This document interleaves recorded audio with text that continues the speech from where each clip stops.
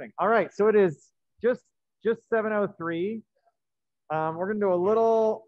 Let me go into just a couple of things from last week that are worth like pulling up and looking at really quickly before we fully launch in case anybody's got some more time. One of the things that I added in, I realized that I wanted to add in more like timing and concrete details to the thing that we did last week. And so in here, I've got an actual time chart that waterfalls down what's going on. Hold on, I'm being called right now. Oh, we're all being called by New Haven. So there's a waterfall chart. When you go to a website, you can actually get through a browser and see what that looks like. We're going to talk a fair amount this week about hosting websites. And so as we do that, you're going to want to think a little bit about the safety of how you host a website.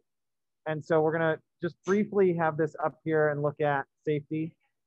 Mostly, we're going to talk today about local hosting a website. So how do you host a website in a way that makes it local and internal so that all of your people on your Wi-Fi network can get access to it. But then from there, we'll be able to share it out and make sure that it's just your local network and nobody out any further.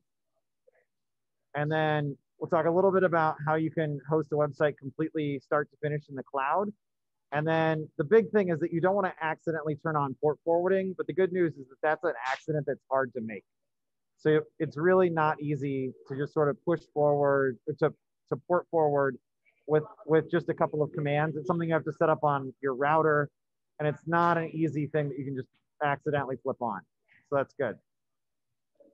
But we're gonna use this as a foundation to talk a little bit more about things. Also, I posted a little video where I talk about the difference between Arduino and Raspberry Pi and like how those two relate, are connected, but not exactly the same. And that's probably worth checking out, but it's a longer discussion than we should try and squeeze in here in the pre-class time. But basically, Arduino's good at like directly driving the hardware, but not good at internet. And Raspberry Pi is good at internet things, but not so much at the like firing up motors and moving stuff. So we've got this interesting dynamic that goes between the two. But let's pop back over to here. We're gonna actually get started with class for this week. So we're gonna take everything that we did last week and we're gonna be building on it for class this week, where we're looking at the sort of nuts and bolts of how you get servers to do the things that servers do. And so we're gonna try and stay focused fundamentally on these actions that you'll make a server create and do so that you can build out the things that you wanna build. So in here, let's click through. We've got an overview. So we're gonna, it's tricky to break this down into a set of categories. So we're just gonna try and stick to these three like kind of random, kind of larger categories that we're looking at. The first of them is going to be data. And so we're gonna look at just how servers work with data in general and how they post that data, how you get to data, and what servers are really doing with the internet. Then we'll talk a little bit about databases. Then we'll talk about APIs and where you get information from those and look at an example. Then we're going to talk about how do you do computation in a server? How do you get it to do work and math and those sorts of things? And then from there, we'll talk a little bit about algorithms and microservices, things that are popular amongst developers right now. And then we'll work our way towards sort of like the bigger web infrastructure in Docker that's for large scale projects. Then we're going to get to the real world physical computing, which may be an interesting spot for makers. And we'll sort of go from there. And then we'll do mobile apps and programs down at the end. So there's lots of interesting and exciting things for us to go after. But the first one that we're going to talk about in class tonight is data. So within data, the main thing that you need to think about when we're talking about the internet and data is servers in general. So they're the main vehicle that we use to push information around throughout the internet. And up here, I've got 5 examples of servers that you can run on devices. So we've got the Windows server, which is maybe one of the big industrial sorts of versions. But then there's Apache, which was ruled the roost for a little while. Then there's Node, which is very popular right now. It's all based around JavaScript. And then there's two Python ones that I like personally on the bottom, Django and Flask. And those two servers are apps that will let you spin up a website and from your computer, host it to the broader internet. But it really sort of begs the question of what is a server and what is a server app? And so it's worth it for us to just take a second. And I've got this sort of hokey little diagram. A server is sort of like this thing right here. So this is an Apache server. It's your eyes and ears out from a computer to the internet. A server like that, like Apache, for example, or maybe Node or Flask, those are going to give you a way for your computer to have access to the broader outdoor environment that the computer exists in. So it'll open a port and listen for communication to come in through that port so that you can interact with it. So if someone asks a computer, like for example, this one has an IP address of 542 something. And so if something asks the computer at that IP address at its port 5050 for a web page, the Apache server that's in there will listen to that request, and it's just listening basically. And then it will respond with either this is an invalid request, or it'll send back the web page that was asked for. So basically a server just listens to the internet at a specific port on a computer in a way that's safe, keeps everything stable.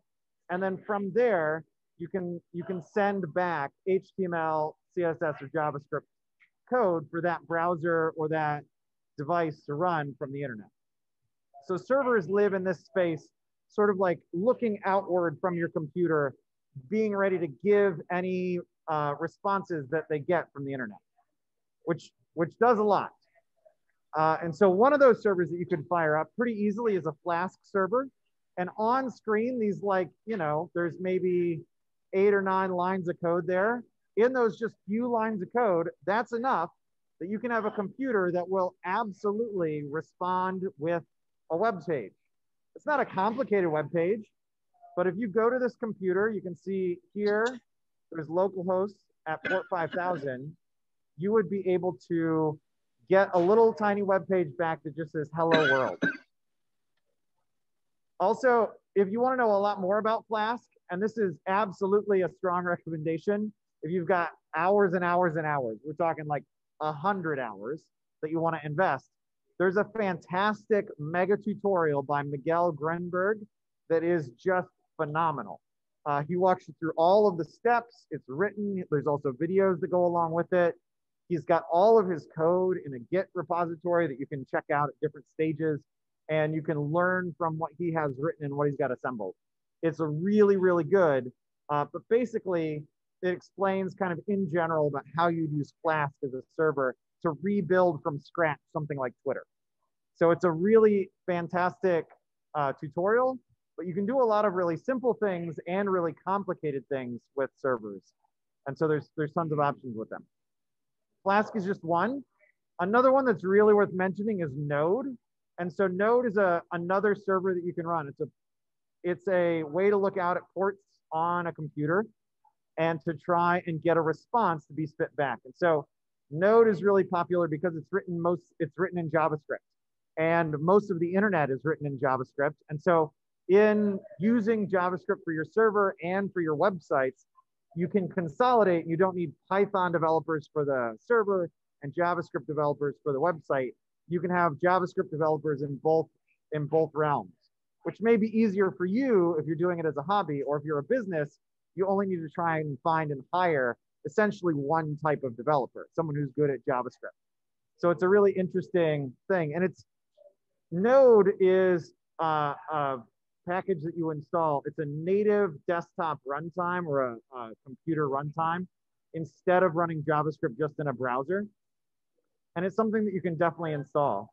Like I have Node installed on my computer. And if I do Node V down here in the terminal, it tells me that I've got Node 12.16.1. And I can use Node to run different files. Like right here, I've got a very tiny little Node ready file that is just going to open up a server on port 3000 on my computer, and then it's going to serve just this one line of HTML, and that's all it'll do. But I can get that to spin up as a server by telling Node that I'd like to run things. I want it to run the file called app.js. So if I hit enter there, you can see it gives me feedback that the server is running at this URL. And if I click there, it'll open this up, and there it is. And if I turn off that server, if I close this, if I hit Control C, which stops most terminal commands, pop back over here. And if I hit refresh, if I can find my cursor, there we go. The glare is bad. You can see it's having a problem. The page can't be reached. The server is what hosts that web content, that little tiny web page. And when I turn the server off, you can't get to the website anymore, which is interesting, right? I can spin up a web server with just a few lines of code, you know, head it back over to here. This is 14 lines of code, and some of them are blank, right? It's a very small amount of code that it can take to make a web server, and you can host all sorts of different things through that vehicle. There's a ton of opportunity here, and you can basically use this code to run and write and do whatever you want. But interesting things that are worth noting here is that when we turn off the server, the website doesn't exist anymore, right? And so I think that we're so used to an internet where I can go to Skittles.com at any moment of the day or night and have my Skittles internet needs met, that it's a thing that we forget that it needs to have a computer that's turned on somewhere physically. Like there needs to be a real machine in a place that is turned on and ready to send me Skittles.com whenever I might need it. And I'm not endorsed by Skittles, to be clear. But for this, you really can get a website that will work as long as the server is spun up and it's listening to requests from a browser. So that's a really interesting tool to be able to have and to access. We're going to be able to look at that a little bit more. Let me do this, get back into presenting view. This down over here. And then this with F11. Okay, so as you think about serving websites, serving a static website, whether it says hello world or whether it has a more complicated thing, a single web page isn't usually the most interesting kind of thing that you would be building. Just one page can be helpful, and I'll put in the Foundations chat a link to a personal like resume page that I built last spring when I was job hunting to move to Connecticut, and it's just a single page, and that's great. I can write all the code for a page, but usually if you want to do something, you want a more complicated website that's going to have some data or information that comes along from it. And so in order to do that, in order to build a more complicated web page that can build up content on the fly, you're going to need a database of some kind, because then you can store your information in a place, and then you can pull that information out and be able to use it to build your website, especially if your server can make requests to your database. And you can imagine a database that might store information about products that you have for sale, like their price, maybe a photo, maybe like how many you have in stock, all sorts of things like that that would be stored by a database that you'd want to reference. So these are different versions of databases. We're going to mostly stick to relational databases to try and build our ideas about these just as we're getting started with them. But databases can be really useful. And fundamentally, I want you to think about them like spreadsheets. The one that there's SQLite is a great one to use. You can see that SQL shows up a lot in these names. And that's because SQL is the language that works directly with databases. It's structured query language, I think, right? Yeah, structured query language. And so that language is how you'd ask a database for information that's in it, or how you'd push information into the database. So from there, just what is a database about? Like what's going on? Essentially, it's just a collection of tables. And so a database table like this is a good example. This is just data I got from Kaggle, which is like a data science competition land I had some students do work with a few years ago. But database tables are really just spreadsheet tables. They're often hidden from you. You usually can't see them in a database without some sort of a viewer that pulls all of that info at once. but this is just like data from, I think this is Billboard top 50 for like the 1967 May 27th date. So like it's just a little bit of information. But if you look, like one row pertains to one idea. Like Aretha Franklin's Respect was ranked number 2 on that date. And that was on that particular day. You can see the last week, the peak rank, and some of those other pieces of information. But everything about Aretha Franklin's Respect is in that one row. A single column describes the same property for each row, and then each row gets a primary ID. So that's like an identifier. I could say, I'd like the information from line number 20, please. So you can start to ask questions of your database by being able to identify specifically which part of the database you're looking for. So these are definitely the tables that you should be thinking about when you're thinking about databases. And there's a lot of nuance to how do you structure your tables? Like, what do you want your columns to be? How do you want to relate your database tables to each other? And how do you try and do it in such a way that you don't build a lot of duplicate data? Because if you're accessing a database, a few hundred times a minute, that's not a big deal. But when you start accessing a database thousands of times a second, then like how much do you duplicate, how much do you optimize really starts to matter. So as you scale this up into much larger data sets, this can be a big deal. Probably not a risk for like a hobby website, but it's definitely something to keep in mind as you're thinking about a scalable project. So when you have databases, you'll often want more than just one table for information. And so bringing that together, you'll certainly want to think about how do you want to relate your database tables together. And this is a database map to represent the ideas of a relational database. Each one of these boxes could represent a table, and then the little lines are connecting those tables to each other. So it looks, just looking at this map, it seems clear to me that this is articles and users. This is maybe a blog, something where you might have groups and user groups, maybe a message board, something like that. But then all these links can link together who was authoring what article, what topics are you following, what articles fit into which topic. You can have lots of different linkages that bring together ideas in a relational database. And this can get really complicated really fast. Your first database, if you ever want to build one, should be fundamentally a simple thing. And then you can slowly build them up over time as you realize more things that you want to store, more information that you want to have. And there's even some like cheater ways to do databases. Maybe you make everything just a row of JSON data, and then you can decide later what you want your JSON data to be. There's a lot of different ways that you can play around with relational databases. But you'll want to think about, how do you want to link your data? Is it like, if you're talking about articles, is the relationship between tables one-to-one, one-to-many, or many-to-many? Like one author might have many articles that they've written, or you might have many people that are connected to many topics. So you may need to cross-reference. You can have cross-reference tables that look like favorite articles down here, where it's just this favorite articles down here in the orange.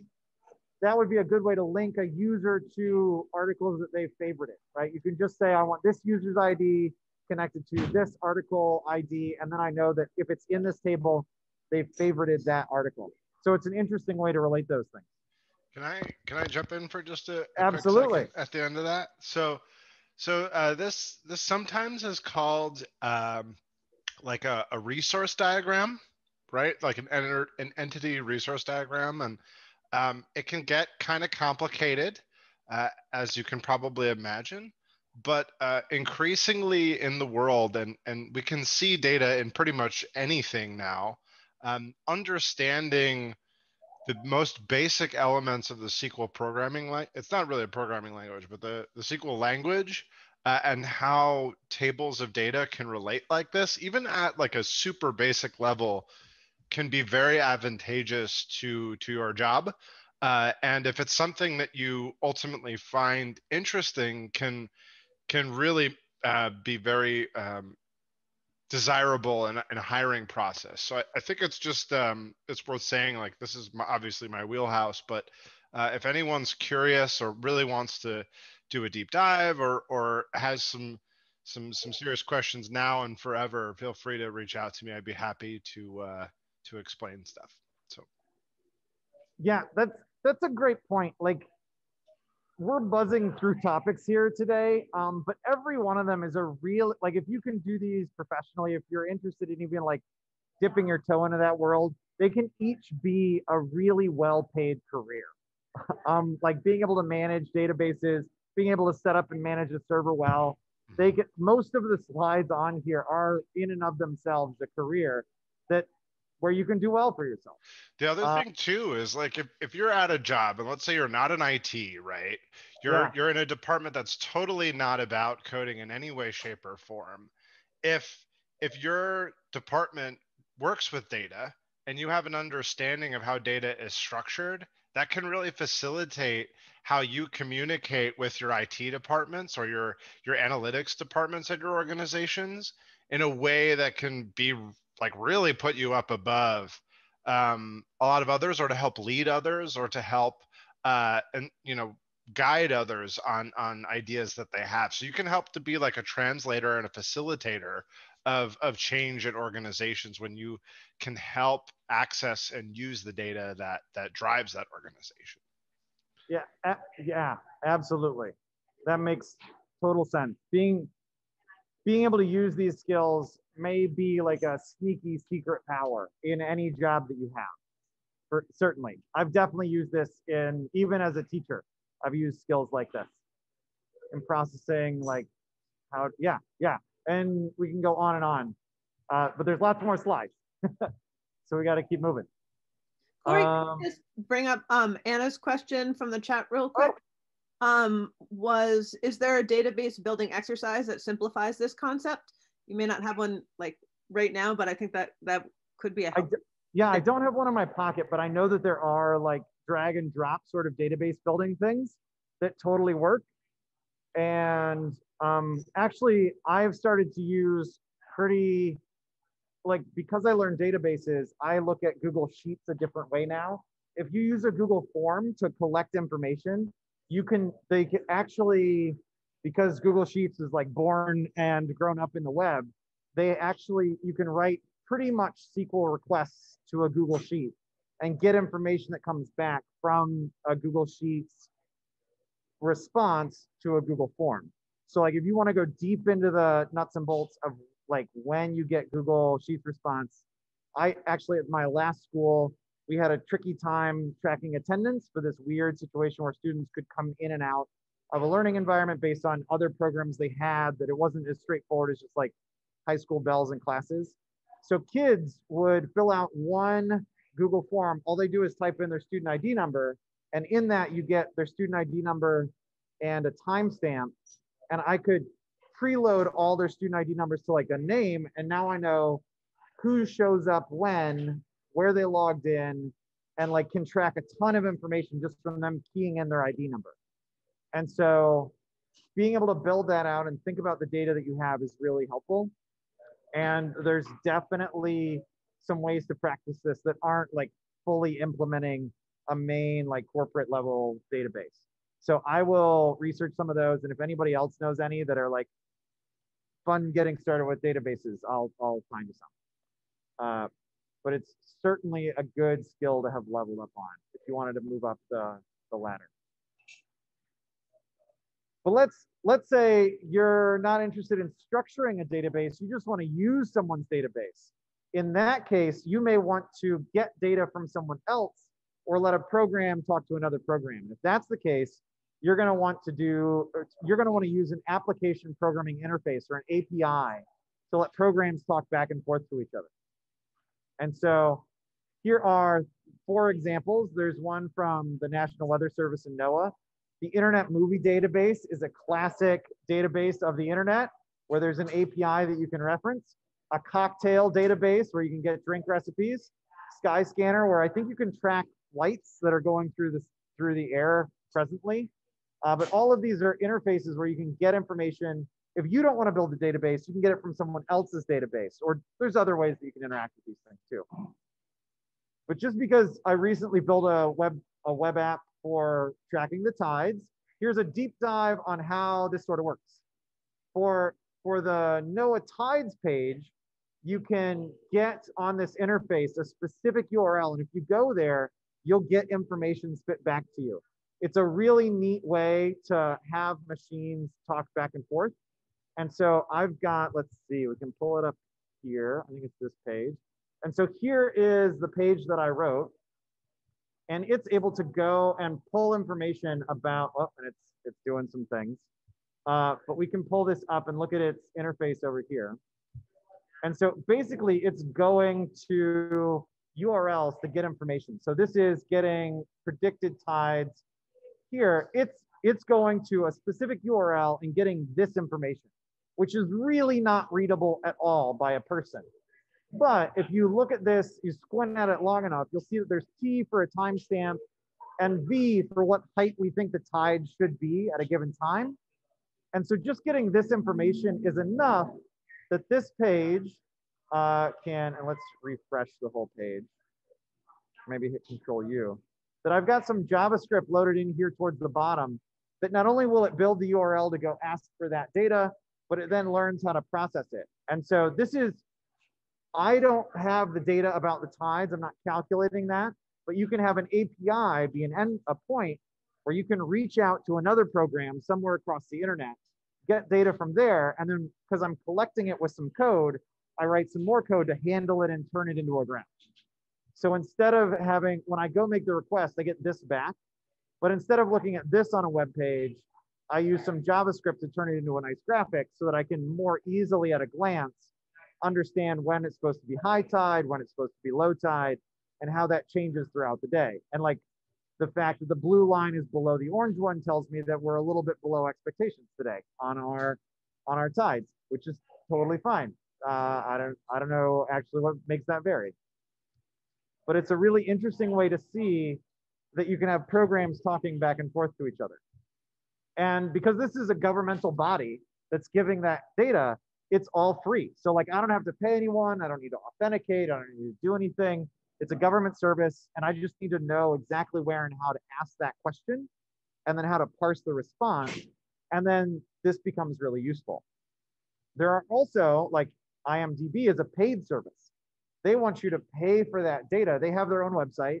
But if you want to have like Alexa respond intelligently to who was in that movie with Keanu Reeves, then you need the database to have a data set so that Alexa could respond to that.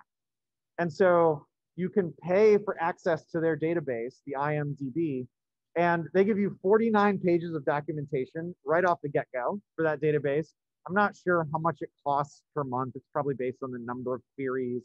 They have all sorts of pay structures that can come up and something like this, but it's paid access to their database.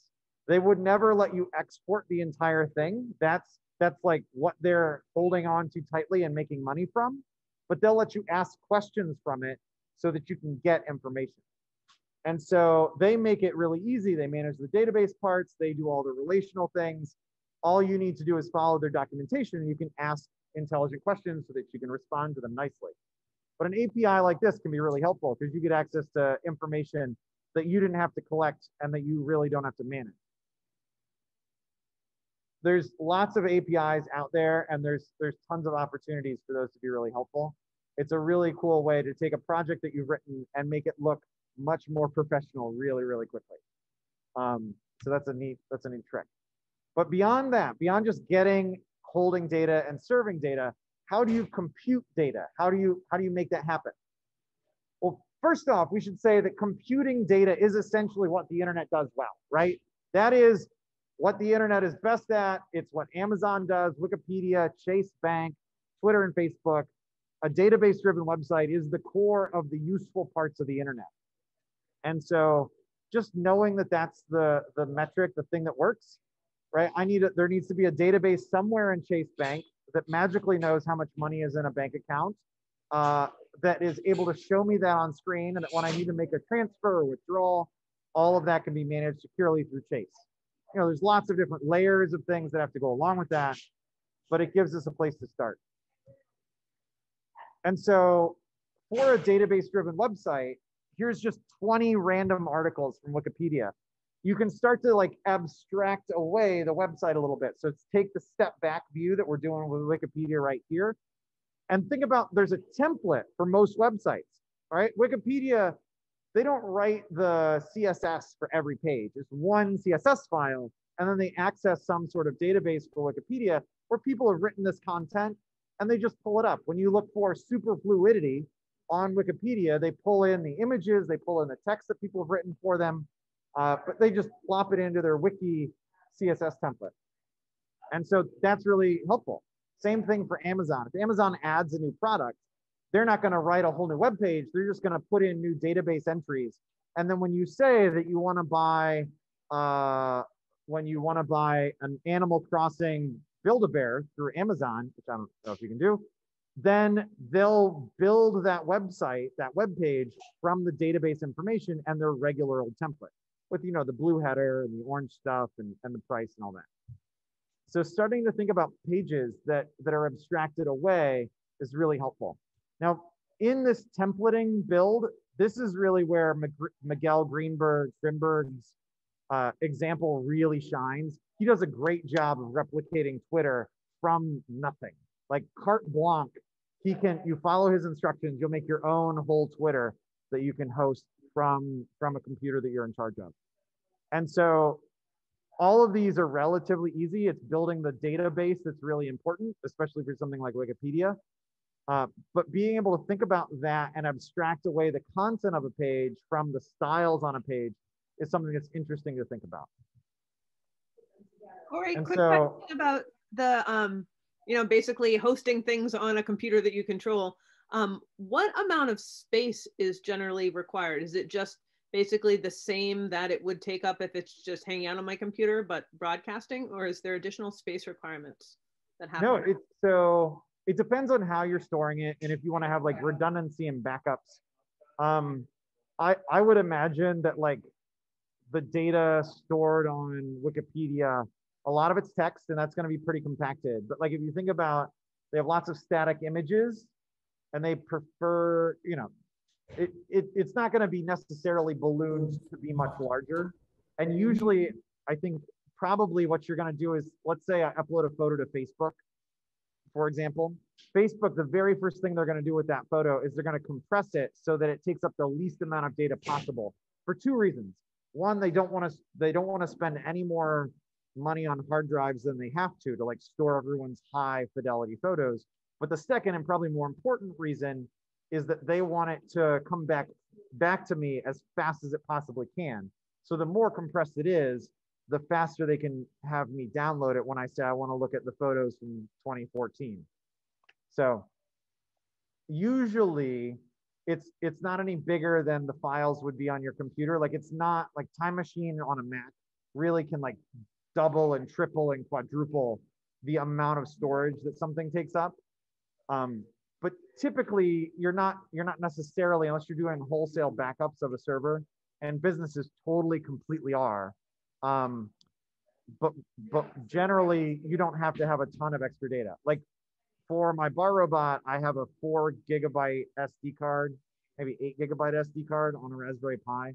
And that's more than enough for a web page, a few images, database. They do a good job in setting these systems up to be as compactified as they could be. So even though like Google would have petabytes of data, terabytes and terabytes and terabytes, you won't need that when you're just like spinning up a fun hobby website. I would be shocked if Wikipedia wasn't close to a petabyte of data, just with all the different things, all the articles, all the languages. I'm sure that they have a lot. And that's 1,000 terabytes, which I guess really for a full, almost complete encyclopedia is pretty good. So then now you've got all this data and you can build websites from it. How do you manage that? Like, what do you do beyond having data and doing some computations with it? Well, there's algorithms that we can drill down into, microservices, and then workers beyond that. And then Celery is a really good Python-based example of how to build up a server worker. And those are like background server tasks. But absolutely, the companies on the right do this also. Twitter, Facebook, Amazon, Alphabet, which is Google, Apple would have the same sort of thing. And algorithms, this video is lovely. It gets into it. But they're basically like the processes that you use to actually make sense of things. I love, and I'm going to play this. It's on mute. It's a PBS video. And the lady who does these is fantastic. She talks about the process of sorting data. And so sorting data sounds like it should be easy to just say like alphabetical order sort these, but it's really rather complex. And so there's different ways that you could do that. Some of those ways are more efficient than others. And it's interesting when you start to scale websites to be very large, how much efficiency can you sacrifice or can you use? Do you want to make it readable? Do you want to make it efficient? I have an old roommate who worked for a major insurance company in America. And he wrote code that would run 10,000 times a second. And so he needed to make sure that he squeezed every bit of efficiency out of that code so that it was possible for that code to run without slowing down their computations globally.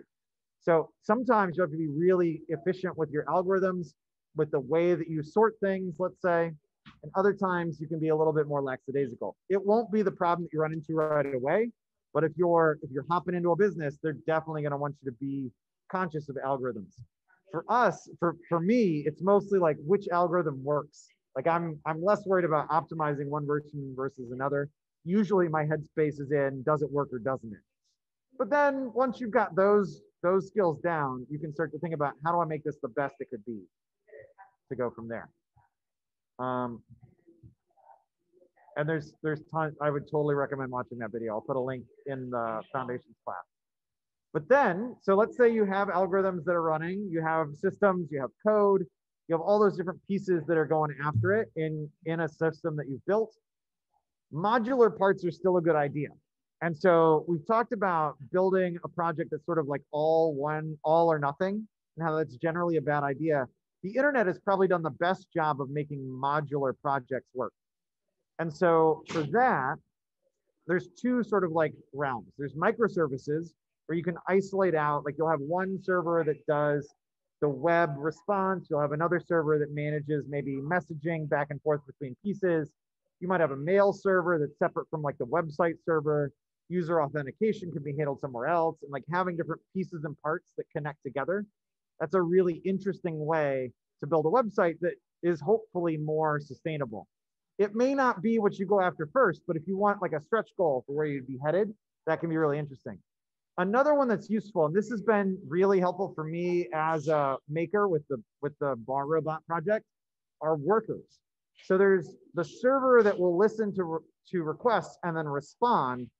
That essentially, that process can get stalled up in responding.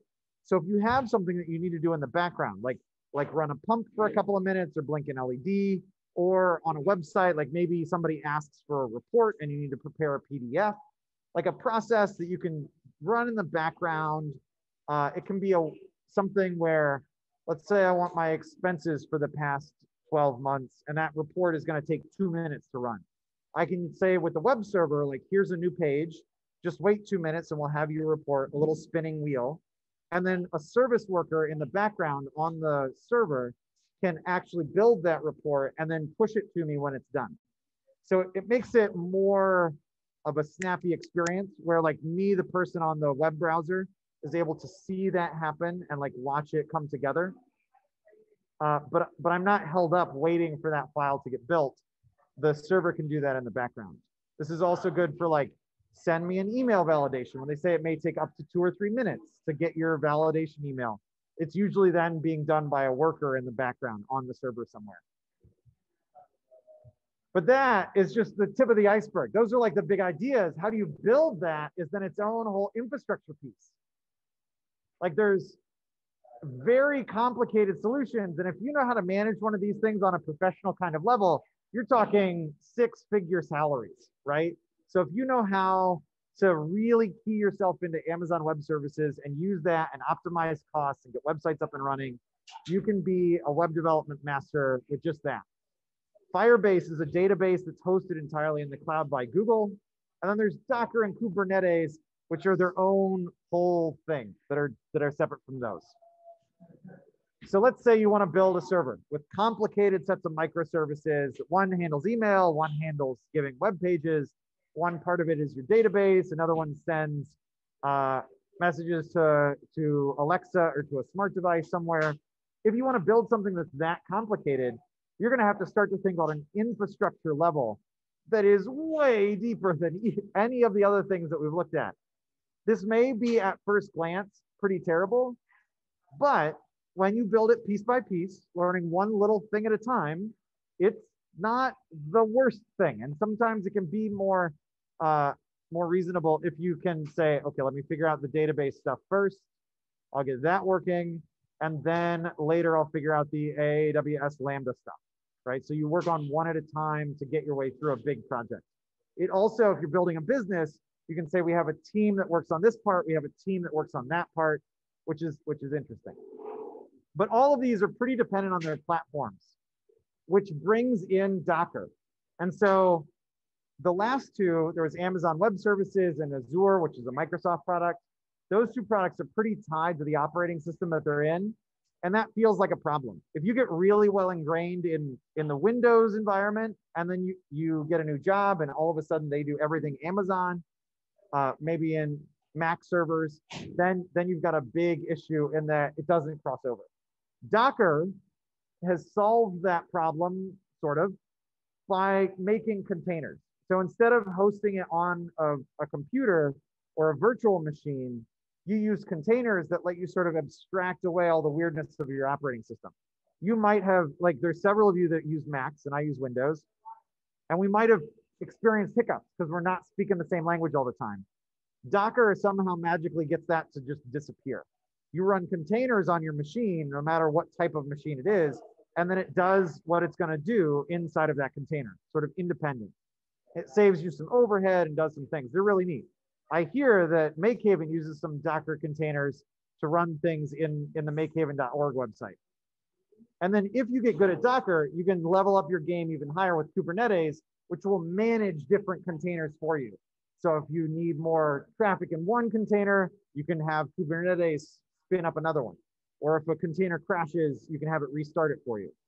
There's a ton to be done here, but these are there are definitely web developers who have very full professions that are not using these systems, but they're really neat if you get into them. If you're nerding into that really hard. But then what do we do from there, right? Those are pretty high level concepts, and the nuts and bolts of that, there's a bunch of tutorials online, and I would love to go way into it with all of you on those. But I think it's better to bring it back to sort of the maker space. Like, what does this look like for us if we wanted to build something that was a little bit more hands-on than a website? And so we're going to focus on real world things like physical computing. So this is like what you've done with an Arduino, but really intimately connected to the internet. And so here are just 4 platforms that give you that sort of access. There's the Raspberry Pi GPIO 0.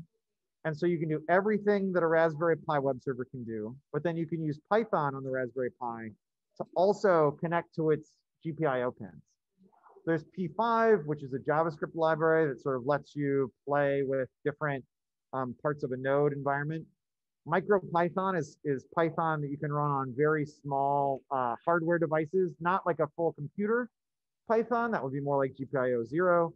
But MicroPython would be on like an Arduino with a Wi-Fi antenna, or an ESP8266, or just Arduino with ESP32. You can use Arduino itself if you like the Arduino programming languages to do these sorts of things also. But these will let you move around more than just information with your devices. And so here's an example, right? You might have like a little light up system with green, yellow, and red. And it would be really cool if this Raspberry Pi could go to the internet and check the pollen counts for the day and give me a rating for how bad my nose is going to be draining that day. Or like how puffy are my eyes going to be on a green, yellow, or red scale. If it can go to the internet, figure that out, and then light up LEDs accordingly, it would be great to be able to know that in some sort of a physical sense. I could have this mounted, you know, by the door and have something that's really neat there. That would be a cool way to make it happen. Or an ESP32 weather station, you can go pull the information from the web with an API like my Tides chart, which would be free data from the National Weather Service, and then display it on a screen. That would be really helpful to be able to see all in one shot. There's a few different ways, and I see I got a question from Anna. I will get to that in just a second. But there's like niche categories of these for different platforms. So for Node, there's serial port, where your Node server on a computer can talk to an Arduino through a serial connection or over USB. For Python GPIO0, the server, if you're running a Flask server in Python, then you can have it run Python commands that directly control the pins. That's how I get my barbot to work. And then MicroPython is more for small devices, like a ESP8266, a Wi-Fi card Arduino, and then you can get those to run Python to run those commands. Let's see this question. Anna's asking, can you model with a color mixer, color picker? And so a database that lists colors, cross references with another. Ooh. Yeah. So when we're looking at this, when we're looking at all these things, the color pieces of all of, like taking these from abstractions, which is definitely where we're talking about them, like thinking about these ideas when we're talking about a database or a database table, it's hard to give a sort of applied specific example. So a database example like this, you can imagine if this is my database, maybe a one table database, I could build a web page where it is giving you information about just who was at what rank, right? This is a database table, but I could do like, if we go to Billboard Top 100, this is probably going to give me all sorts of ads. Billboard Top 100. We go into here, we just do some searching. And so Hot 100 chart Billboard, that seems billboard.com. This sort of a website, they have some database somewhere in the background that's going to give them the information that builds this up, right? So Up by Cardi B is the top, and then you work the driver's license. What's Next by Drake is down, but it's some sort of a database that's informing that this is the number 4 hit, right? And the fact that they have historical data about where Drake's song was last week, that maybe it was number 3, they can say, well, it's gone down from what it was last week. And so there's a database in the background where when I build this, at the moment that I ask for it, they're pulling the information right then from the server. So I'm going to a server that's hidden behind this URL. And when I do that, let's pull this up. We can pull this up over here. Let's go to network, and I'm going to hit refresh on this page. You can see it's going and getting lots of data, right? So it's doing things, it's getting pictures, it's getting information. All of this is data that's being built out by that server just to fill in the information there. So it took a little bit of time, not a lot of time, you know, the internet's pretty quick, but it's able to go and say, here's the Hot 100 document. And then down over here, we start to get SVGs, some JPEGs, here's the pictures.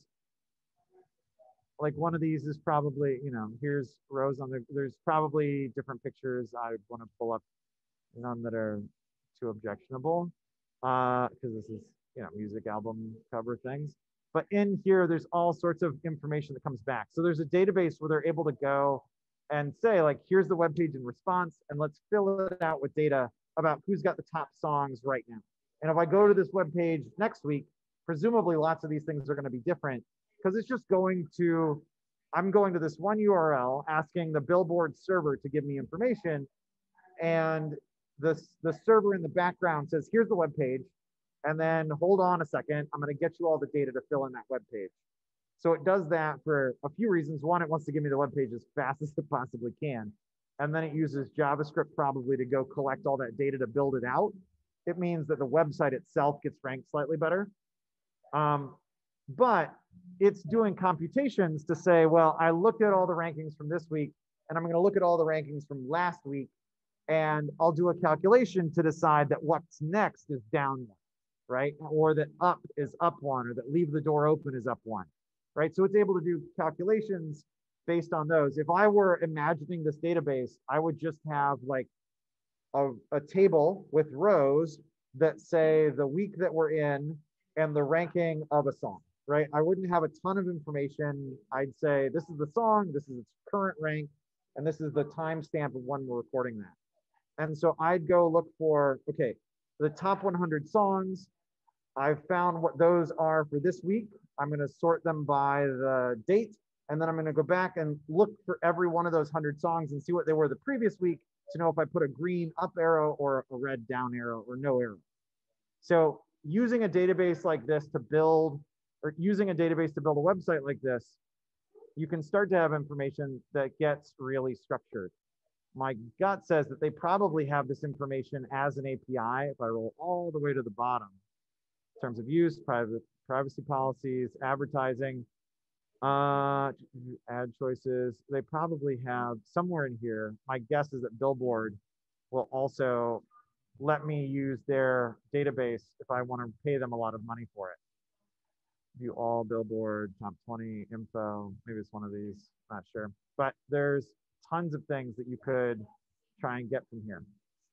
So a database like this is going to be able to give you information, or like here, it's pretty raw what the database is giving, that it's giving back information like this that looks like times and heights. This is a simpler database where each one of these you can imagine as sort of a row in a database, even though it's in a different format, but it's giving you basically that. And by looking at all these data points, I can build out a graph from the data that's there. It's definitely a heady topic. It's not, it's something that takes a little while to settle into. I would totally recommend, if you wanted to build websites with servers, you follow some tutorials that will walk you through, rather than just trying to build one from a blank slate without instructions.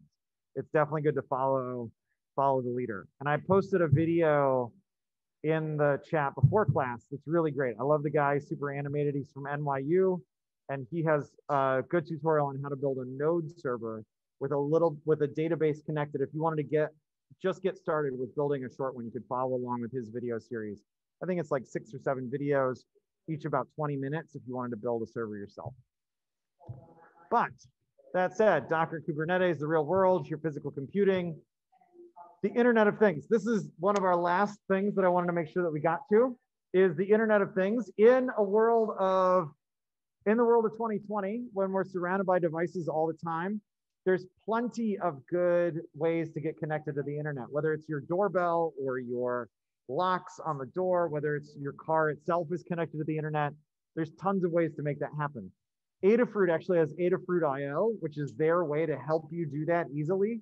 It's a paid product. You'll have to put a little cash in, and then you can have a project be managed. The back end things get easier because they'll do it for you, and you just sort of connect following their instructions.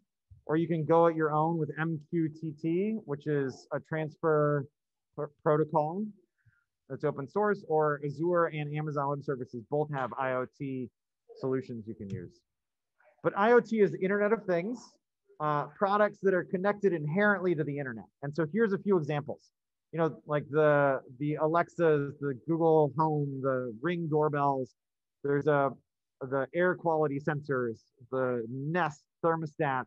That blue one, I'm not sure. I was just looking that up today. I haven't really ever wrapped my head around it. I think that's a button you can put in your house, and when you press it, it'll order something for you from Amazon. It's like the most shortcut button to buy something, which feels very on target for Amazon. So good, I guess good on them. Although I never want one of those in my house. Yeah, I think it's like you can program it to, when I press the button, buy more toilet paper.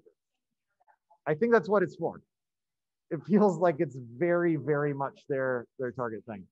I have several of these down here. Several of these smart plugs. I really like those. You can plug them in, like plug in a lamp and put it on a timer. So it'll turn on at night. It'll turn off when you want to go to bed. They're really fascinating. Yeah, Kate has good advice. Don't ever get one of those blue buttons if you live with children. They'll just want to press it and buy the thing. It seems, yeah, that seems very, very dangerous. The Philips Hue light bulbs, people love those. I've definitely had friends that really go all in on those. They are really neat. Doorbell cameras. This is a smart lock. I'm personally not a huge fan of smart locks because it is then a smart device. IoT devices are really convenient for lots of things, but they are also presently, and we haven't figured it out yet, really, they're also really a security risk in a lot of ways. Because if I have a computer controlling my locks, unless there's really good authentication, now it becomes hackable, right? The first thing that happens when one of these products comes out is that you'll get someone partnered between like Yale and Stanford, and they'll hack into somebody else's car on the other side of the country, right? You can imagine the havoc that could be wreaked if that was not just a one-off researcher event, but like a regular thing. And so basically, in summary, I'm probably not going to ever put a smart lock on my front door, but they're interesting. It's neat that they exist. I'd love to know more about how they tick. The ones that do measuring rather than control things, I think I like a little bit more, like this air quality one. I'm all in. But you can definitely build your own of these. And I am sorry that I opined a little bit in here on this one, but IoT is an interesting topic that we could certainly have a lot of armchair discussion about, armchair philosophy, and sort of see what we like or dislike about all these things. But you can certainly build them yourself. If you've got no qualms about the security, and if you build them yourself, it's probably less likely to get hacked just by obscurity. So there's security through obscurity as a thing, just because it's a weird one-off situation. It wouldn't be as likely someone would come find you. But that's interesting. So let's say that you wanted to, if you have some small device that you'd like to connect as an Internet of Things, you might get it to give you information, to send it commands or to take readings from it with an MQTT message broker. And so it's this transfer protocol that's really targeted at low power and low information for like very small power draws so that you can get information to go back and forth. Ooh, a good question. How about an IoT device to put onto a almost smart vacuum so that when it gets stuck, it can tell you that it's stuck? That'd be really neat. And something connecting to an app. IoT, so the question is something connected to an app, would that be considered part of IoT? I think it depends a lot on how it connects to the app. If it connects to the app like locally through Bluetooth, I would say that's probably not IoT. IoT things usually connect through Wi-Fi to your Wi-Fi network, typically. And so they're connected to the internet and then back to you through some web interface. And the further it goes out into the broad internet, the like more of a vulnerability it is to you coming back. So that you really have to sort of get into the nuts and bolts of those things to understand it a bit better. I have a smart vacuum at home that was like which is great, but it's the least smart of those vacuums. Whereas I know I have family with a Roomba that like will send you a message when it's done. Mine like just wanders around the room, gets stuck, doesn't tell you that it's stuck. It just goes quiet. And then you have to go find it and like bring it back to its base. So there's different levels of things that sort of qualify as smart devices, but it's not, there's some nuance to what you'd call IoT. That is an emerging field that I think will continue to develop over the next decade. But the way that a lot of them do communicate is through MQTT, these brokers and clients. This is something that you can absolutely do as well.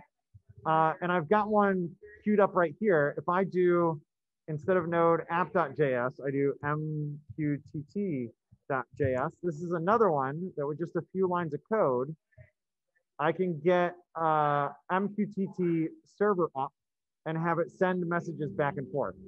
This is, there's some configuring here, but you can imagine if you had a small Wi-Fi connected Arduino, you send it a command like turn on, and it could listen for that command and turn on a fan or turn on a pump or something that might be useful in some way or another.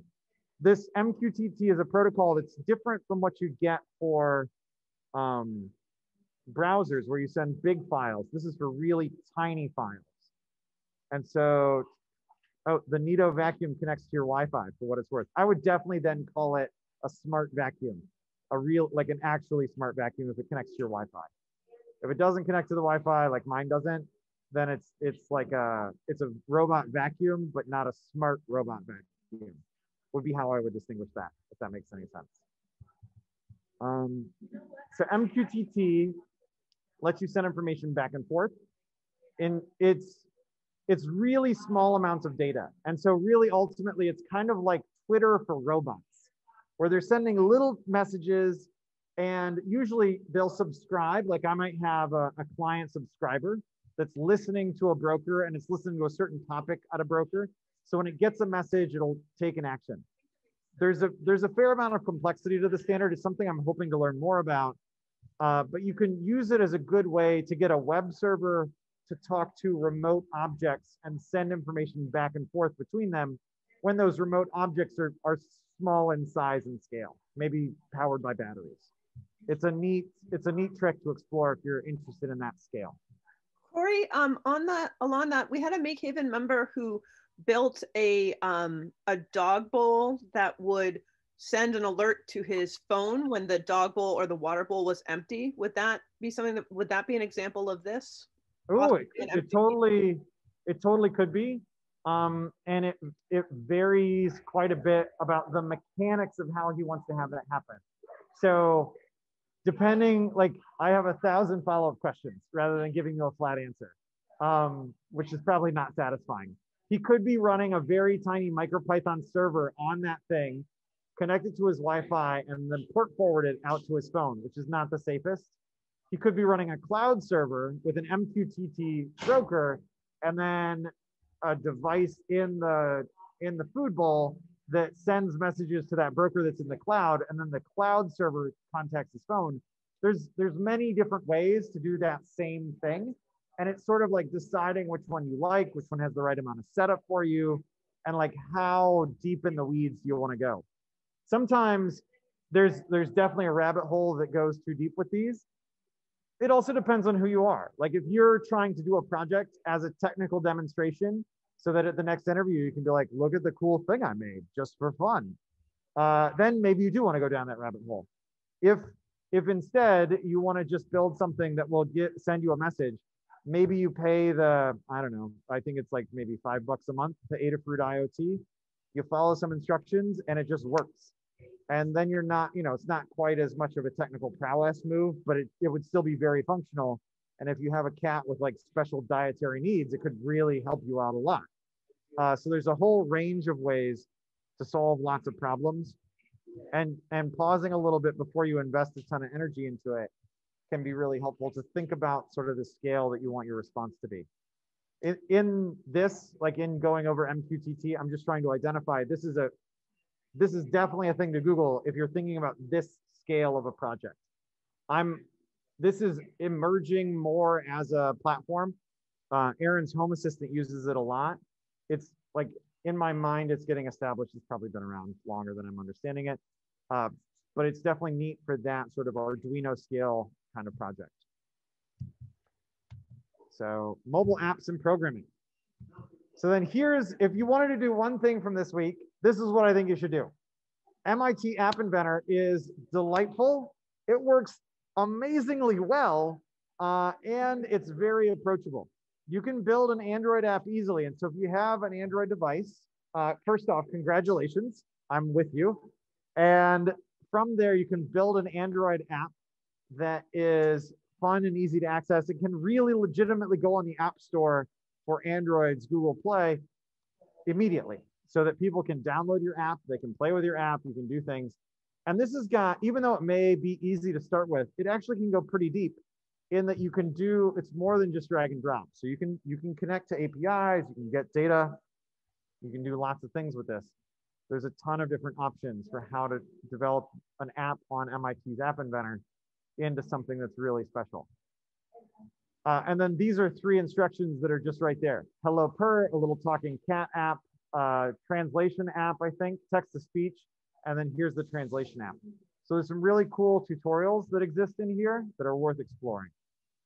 So what are, excuse me, what are the things that you should try and do this week? Because we talked about the most I think we ever have, the most of like different topics, most of these on their own, any 1 or 2 slides could be a whole career. And so what could you possibly do to get started with this? The first and maybe the biggest suggestion for everybody is make a simple app on MIT App Inventor and just make it something fun, right? Like some little app that you'd be able to play with, and it may just be something snarky or fun or funny. It doesn't have to be anything too technical, but it's just good to play in that realm. The next thing that you could do is spin up a web server with a hello world page. And so I did that once in here, and I pulled up an MQTT server. So it doesn't need to be anything big, but just getting everything lined up so that node's installed, so that you've got the file that you need to have, you found the hello world instructions, and then like getting that up and running can be really satisfying. It's definitely going to feel a little bit more technical than the MIT App Inventor will. Another thing that would be really cool is if you put a web page out on Heroku. So if you put something out in, and I know I talked about that last week, not this week, but if you put a website out in the cloud, hosted from a cloud platform would be cool. And Heroku has a free tier. So if you're trying to build a cat bowl that tracks things, you could do it with a node server out on Heroku in their free tier, which limits you a little bit in how much compute time you can do. And there's a few asterisks to that relationship being free, but it's pretty reasonable. And then the last one, and like the stretch goal that I'd really love to see somebody do this week, is use some device like an ESP32 or a Arduino with Wi-Fi on it to host a web page from its own little server with a button that you click and it turns an LED on and off.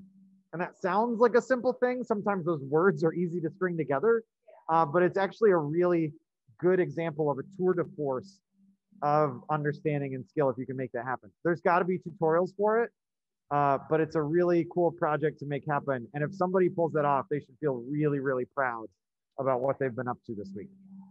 Also, I have an ESP32 laying around at home. If you want one of those, and there's definitely some over at the electronics bench, I'll pull those and we can play with them. These are, which is this guy, by the way. This is maybe an 8266, an ESP8266. These are little tiny, this little chip here, the one with the silver can over it, that is a small, and it's even like you can see the gold pit. Let me just pull it up on the internet. I should do that. Control T, ESP8266.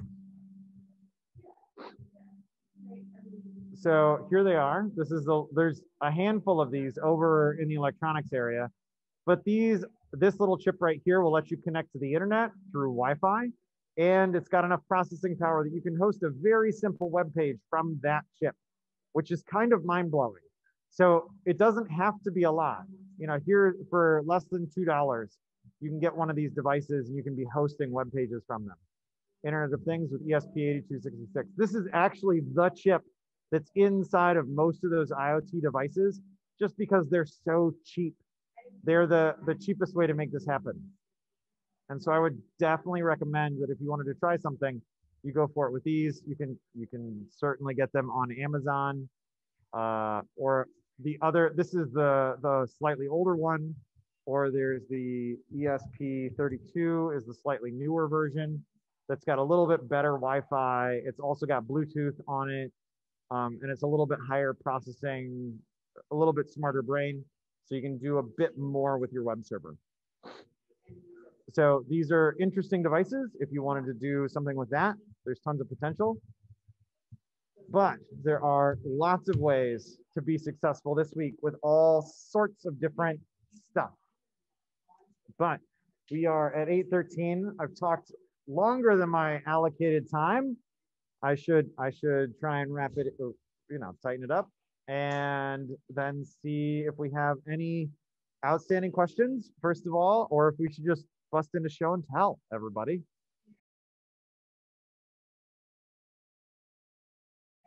So anybody have a question you want to ask before we get to show and tell? Let's see.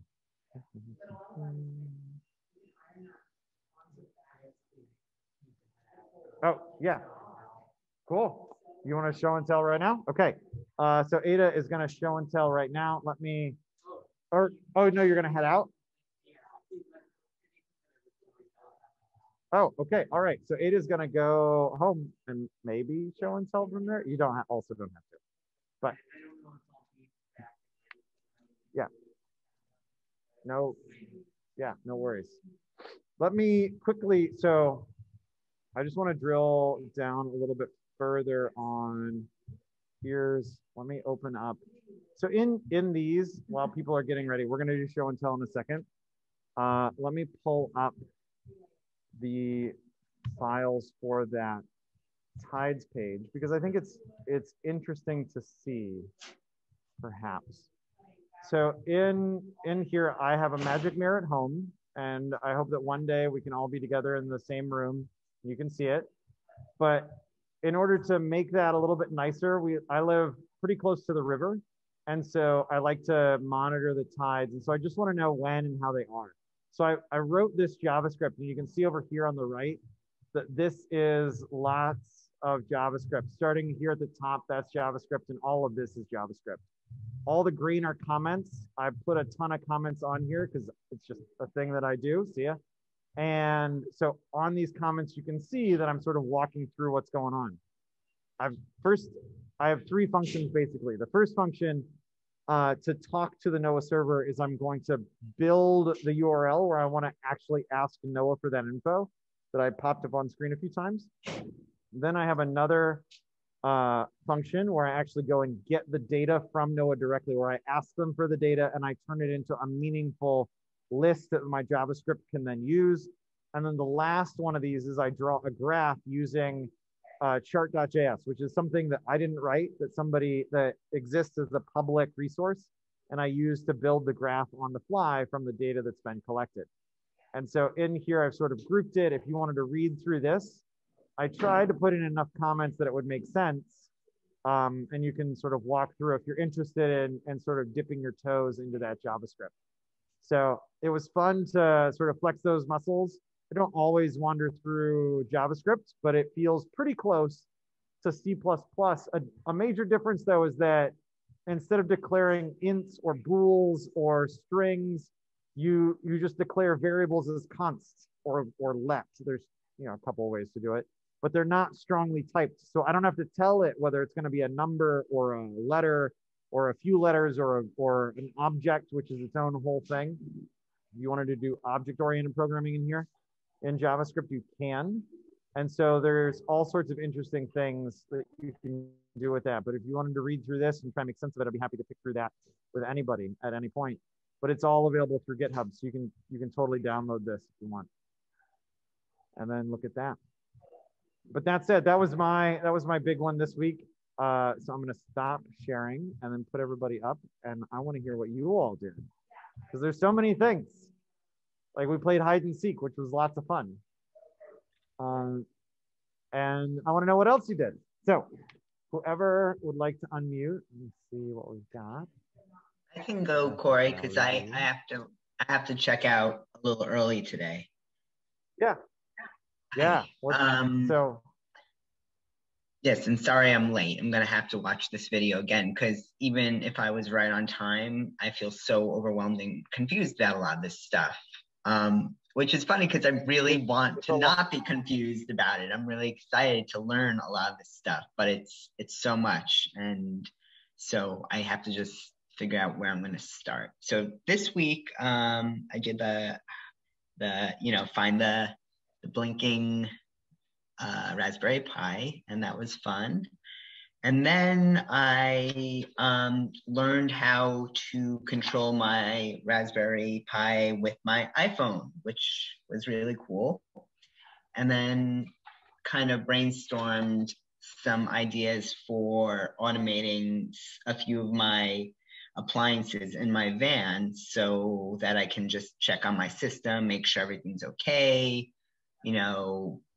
have a video camera in there and see like what's going on, if there's any problems, have a GPS in case it ever got stolen, turn the heater on, you know, that kind of thing, turn it off if I'm not in the car. Because sometimes, you know, if I'm, let's say I'm in MakeHaven and I'm parked somewhere and I know I'm going to sleep in it, I want that thing warm before I come get into it. So being able to do those stupid little things would just make it funner or nicer, or cozier is actually the right word.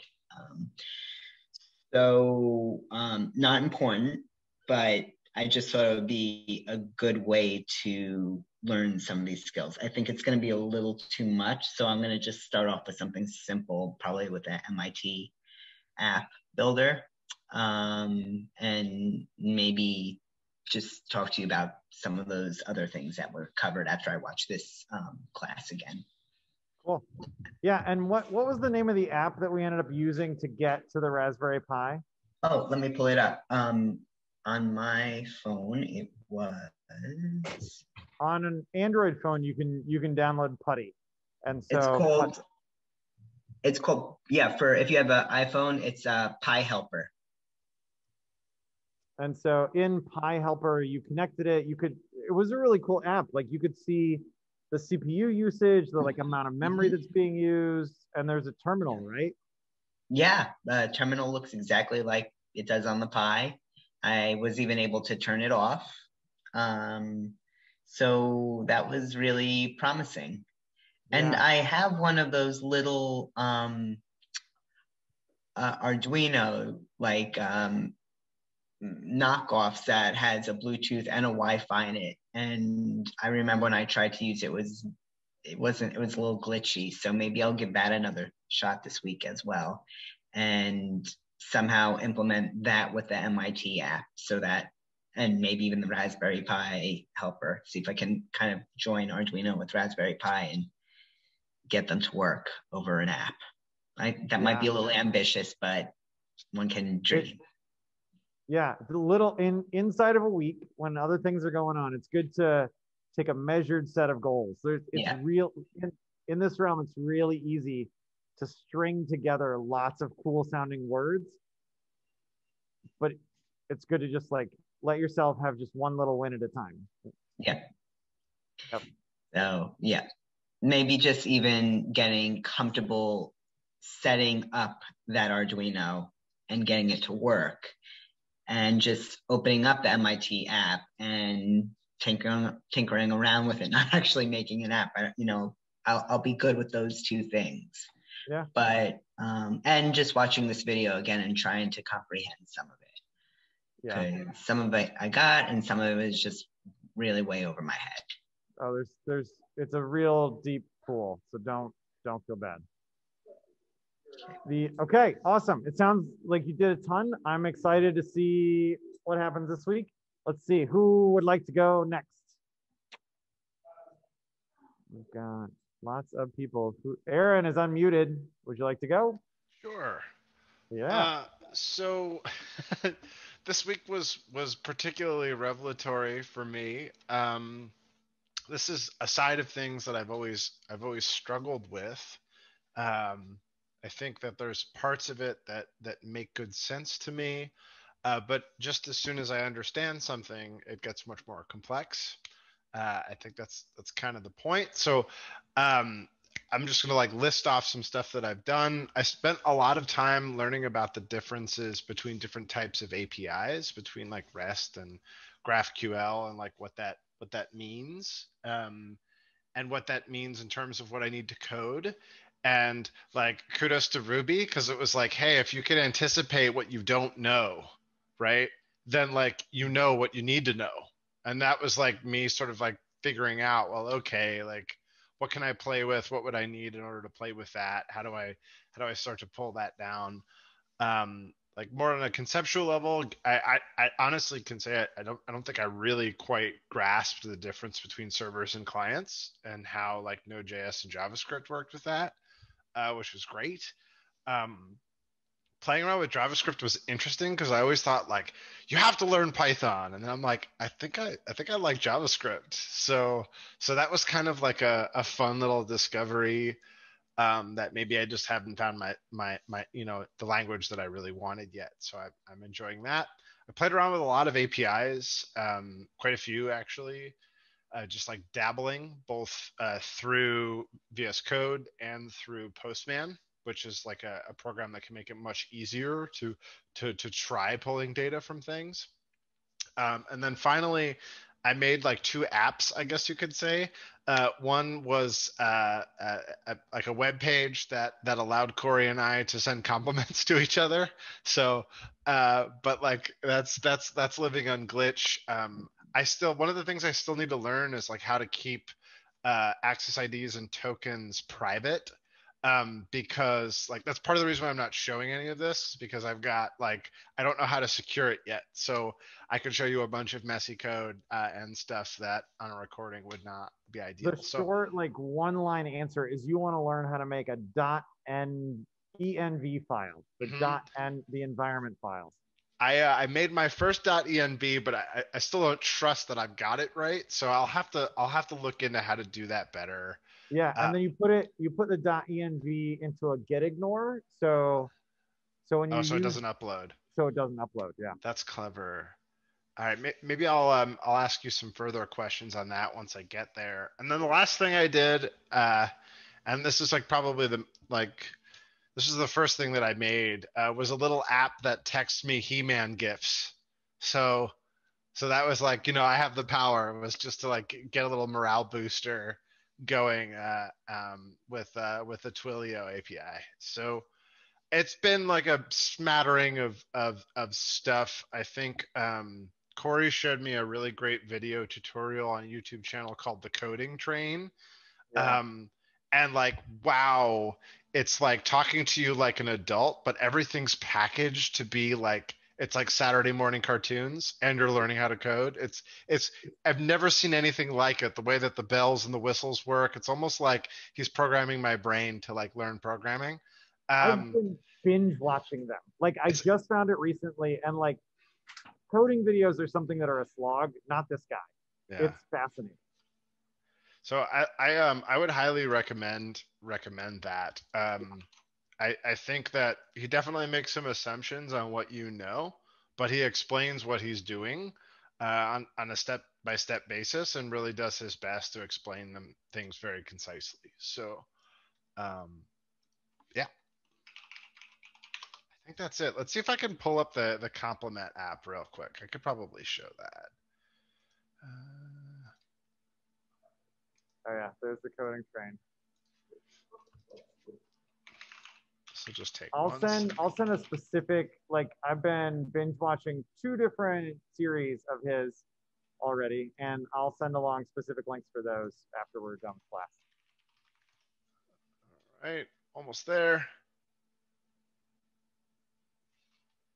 Yeah, this is gonna. Never mind. Oh, wait. Also, the coding train guy is at NYC, in case you're curious. He is sort of local, which is kind of fun. Yeah, that's neat. So I'm still navigating a lot of this stuff. Here it is. So I would highly recommend Glitch.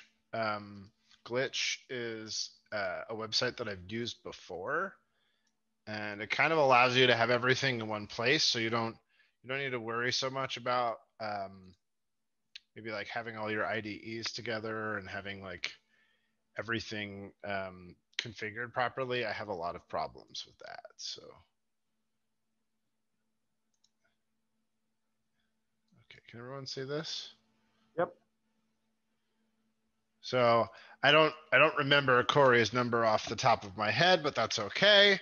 I can come in here and just type in my name and give myself a compliment and be like, and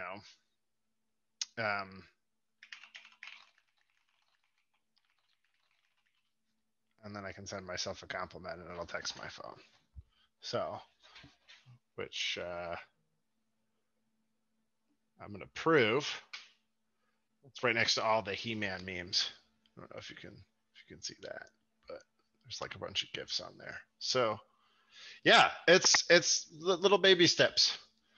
Little baby steps.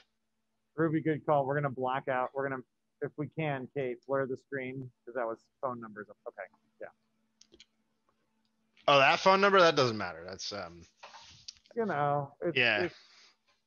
Yep. Yeah, if we could blur it out, that would be cool. But it's a Twilio phone number, so cool. So yeah, but it's a really cool. Like it was really genuinely, one, it's heartwarming, and two, it's cool that you can like make an app that is then able to send text messages, and the person can, like, you can send messages through a web interface. So our cell phones are already like completely internet connected. It makes sense that they can get messages that way. So, Aaron, you're like going down the rabbit hole of really interesting things, like getting connected to your data, and I love how it's just spinning into your professional work.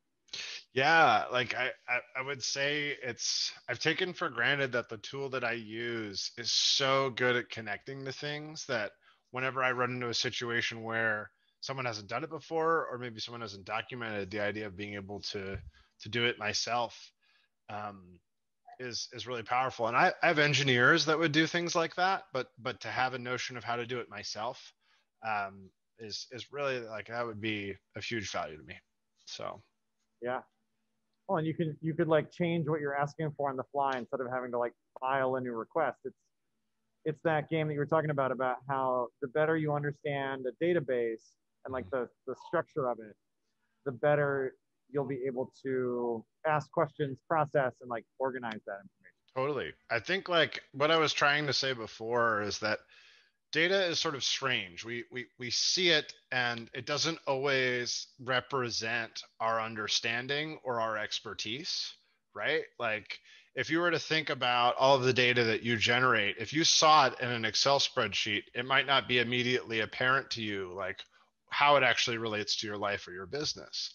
But the more you can leverage what you know about your business and your life with the data that you see, the faster you can get to using that data to do something in an informed way and to share it with other people too.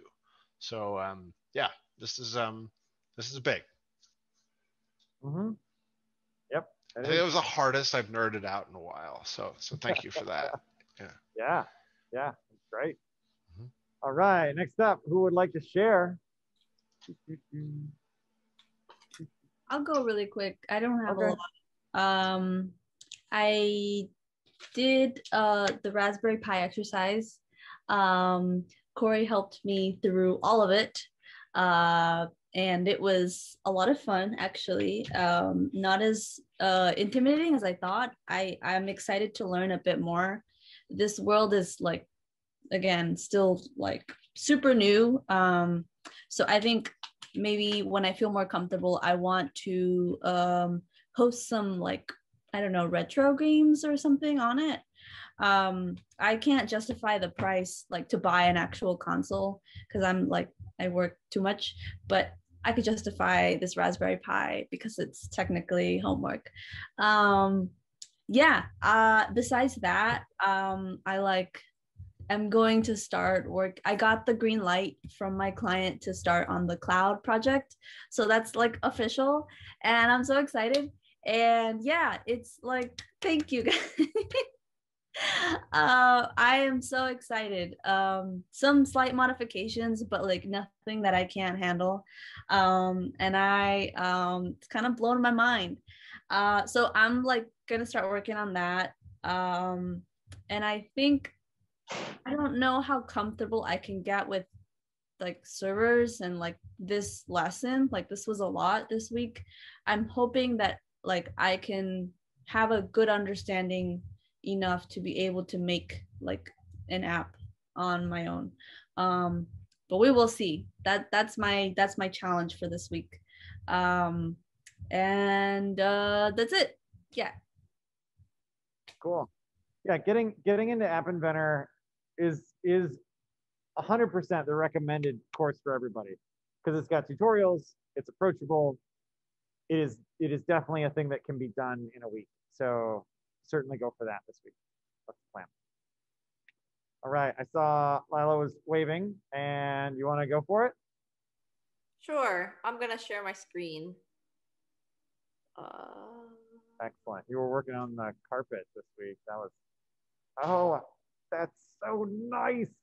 So this is the cement planter, and I was telling Corey that so it came out pretty good. I'll show you a picture. There's like one side where it kind of chipped and kind of stuck to the mold. I'm gonna try making another one. I need to clean out the mold, but it came out pretty neat. So I'm happy with it. Yeah. You could probably sand it. Then, I made these little zippered purses with the fabric that I sewed just for fun. And I am also working on the carpet, and I could take it off the frame tomorrow. So, or even today, but I'm not going down there tonight. So that's what I worked on. And for the last week's assignment, I sat with Corey, and he kind of walked me through the whole thing, and I forgot to take pictures and stuff or screenshots, but I went through it, and I don't know what I'm gonna do for this week. I might go to my friend Linda and see if she has any suggestions, but we'll see. All right. Yeah. I have a question about your planner, which I love. Sure. So like concrete is porous, right? So like would water naturally sort of like drain out of it? Like you wouldn't even need to make a hole in the bottom, right? It might just like naturally drain. Okay, I was kind of thinking of that stuff later. Like, does it need to have a little cup in it? Because they do make concrete planters. So there is a little bit more research I need to put into how you actually would go about keeping a plant in one of these and what kind of plant. And Corey had sent me something about pH levels and soil, and it's just all this stuff to consider. And if you make another one, okay, just like pour some water in it. And let's just like, I would be curious if the water just came through it like slowly or quickly, or I can pour water in this one. I didn't plant anything in it. That's just like kind of stuff in there. So I would be really excited about the results of that experiment. Yeah, I'm also because like, what if it rains? I also have questions, but it also has this really smooth texture. Corey, is that because of the plasticizer? The smooth, like it's got a smooth texture. I think because you did that smoothing thing across its surface. It's just really soft, which I enjoy. But yeah, that's interesting. Like the concrete itself. Yeah. Yes. Has a soft touch to it, rather than like a rough concrete. Oh yeah, I think that's the plasticizer. So we just like poured a ton in, and it got really magically soupy, like plasticizer does. But I think that if it was a 3D print, you'd get all the 3D print ridges. But you did that smoothing stuff. Right. So it's like really crisp and clean. Soft. Yeah. It did, and I didn't take pictures. Yeah. So I need to definitely do another one and take pictures. Yeah, it's fun. It's totally worth doing. It's delightfully messy. Yeah, and it looks like Ruby is saying a succulent would go well in there. Do you think? Yeah, that they like the higher pH. Now I can see it. Yep. I thought drainage was like super important for succulents. Am I wrong? You're probably right. You're probably right. I have killed many succulents and cactuses, so perhaps you have a point. I don't know. I just got some, and that's what it said, was like, and I was completely confused because I've seen them in a lot of like cool containers like the one Lila made that I feel like don't have good drainage, and I'm like, are they just for show, and then once you buy them and take them home they'll die? I don't know. Did you just solve my problem with my plants? This is like years of issues. Figure out why they were dying. It's the cement planter. It's no drainage. Duh. I killed bamboo. I am not the person to ask, but I want to go over to Bark and Vine and check in with them. Too many rocks, too little rocks, bad dirt. No, it's just drainage. It's the most frequent thing that I run into when people are like, can you look at my plants and tell me what I'm doing wrong? I just put a finger in and you're like, yeah, you're waterboarding this poor plant. So stop it. The easiest thing that I do is just like, depending on the time of year, if you just set a calendar reminder, so like in colder months where it's not as hot, like depending on the plant, obviously you might water it once a week, once every 5 days, but you'll sort of get a feel for what makes sense. But being consistent is the thing that I've always struggled with. So of course I automated it, but you could just put it in a calendar. So one of the things we have a few things going forward in the future, but one of them is machine design and mechanism design, machine building. And those are group projects. I would be fascinated if one of our groups really went hard into machinifying a garden. I think that would be a neat group project for people. Machinifying a what?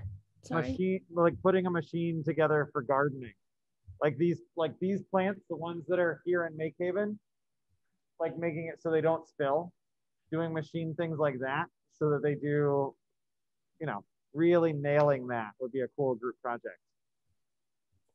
I'd be down for that if people wanted to team up to do something plant and garden related.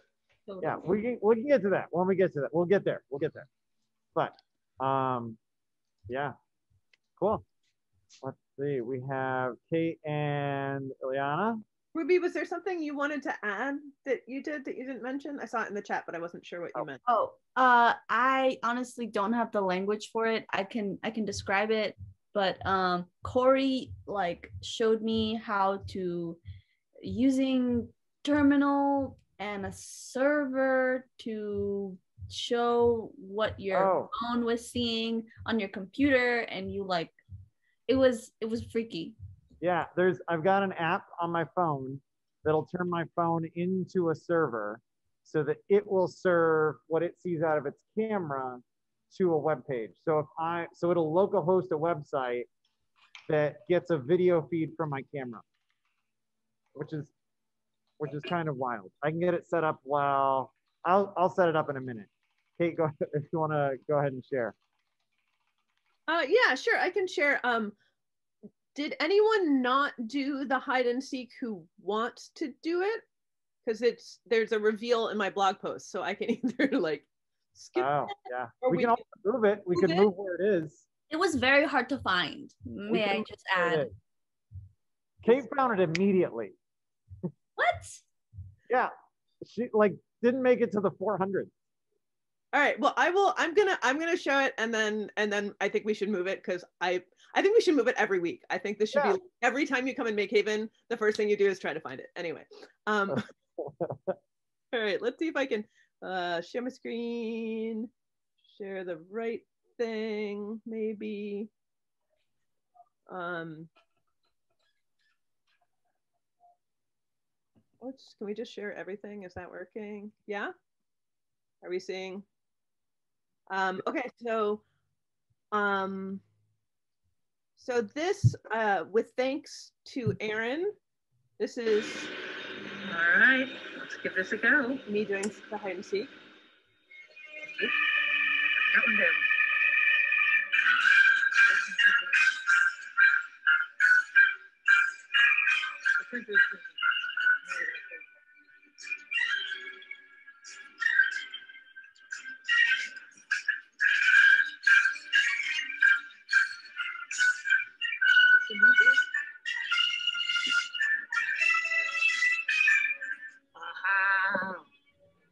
Nice. Cute. That's lovely. That's awesome. That was ridiculously fun. And in fairness, if it took you longer, I think I'm very familiar with the various blinks and lights in MakeHaven, so I'm more likely to notice than most. Why is something blinking over there? Because that's part of my job. So I did that. I really enjoyed that. I would like to do more with it. But then I had a very kind of stressful week, so I mostly worked on other stuff. So my blog post ended up being about kind of looking back. We're at that year mark kind of thing. And I was looking back. These were the first masks I made. I did not know how to sew at all. And so it was, I got a new pattern and made some new masks this week with a new pattern that I really, really enjoyed. And so it was just a lot of me thinking about sort of this past year, but also the fact that the pandemic forced me to use the sewing machine that I'd had for years that I'd always been thinking about doing. And so that's kind of what I was focusing on, is the idea of making yourself do it and letting yourself do it badly and then doing it again and again and again, especially in the case of mass where I ended up making hundreds and learned a lot. But in the spirit of continuing to learn, I also just learned from my new pattern what pattern weights are and how they work. These are not your typical pattern weights, but they work. And so I learned about that. The other new exciting thing that I learned was how to drill a hole into a bottle, which is something that I've been wanting to do with all of my glass work. You can see this is glue gun ring, and basically what that does is it makes a little pool of water around where you want to drill to keep everything wet and cool. It contains it on the bottle, and then it peels right off. It's one of those super smart things. I have a video, not super exciting. I learned a lot about clamps. Clamping glass is difficult. I ended up working more with jigs. You can see that wasn't always successful, but I really did get some good results, which was really exciting because I tried it first with a Dremel and the diamond tip, and it was very ineffective. I also had some that didn't work, but I have some other plans for those. So I'm going to actually put these into the kiln. This is just me learning about hooks in the kiln and flattening some stuff. Oh, and then speaking of room to grow, shall we say, I'm looking at trying to make a slumping mold, and I am not a sculptor. And if you don't believe me, look at the screen. So my daughter grabbed some clay and made a lot of much cuter things than I did, but you know, I was like, I'm just gonna give it a shot. And so I'll update you on that. And then this is where a lot of my bottles ended up when I was able to get them in. I hung a bunch on a tree in my backyard just as something to do. Let's see if this works. And it's just a happy little wind chime that makes me happy and very simple. So I'm going to play more with this, but this is just my first attempt. Yeah, that's so cool. Man, how'd you end up clamping the bottle? Just like delicately doing it? No, the key is don't clamp the bottle. So this is in my post. I kind of went through, you know, I had it in my head, all this, you know, you definitely want to clamp down your material, et cetera, et cetera. But when you're doing this work, your speeds are like 350, 360. So it's really not a lot of power. So what I ended up doing was clamping wood kind of to stop it in place, and then mostly holding the bottle, which is not that difficult to do at that power level. I wouldn't try to do it, you know, if you see the video, I move very slowly, and you know, the horsepower behind it is not much. I think I would like to probably make a jig at some point, but this was just learning. Yeah, my like first thought, and this is more a knots thing than anything else, is you could get like a strip of fabric and wrap it around the bottle and then twist the piece that isn't on the bottle so that it applies like a pressure onto that loop around the bottle. And it should apply a pretty even pressure across the surface as a way to do it. That might do a good job of like holding it at the very least, even if it's not like a clamp.